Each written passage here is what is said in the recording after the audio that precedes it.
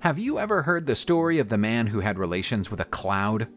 Yes, only in Greek mythology can we find these marvels. Ixion was a human king who had been invited to a banquet on Olympus, where he fell in love with Hera's beauty, wife of Zeus, and made coarse proposals to her. Zeus was in a good mood and created a cloud resembling the goddess Hera. The man did not hesitate and grabbed the cloud.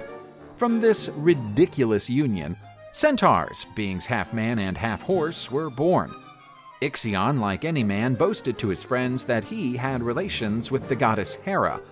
Zeus did not accept being called a cuckold, and Ixion received one of the worst punishments in Greek mythology.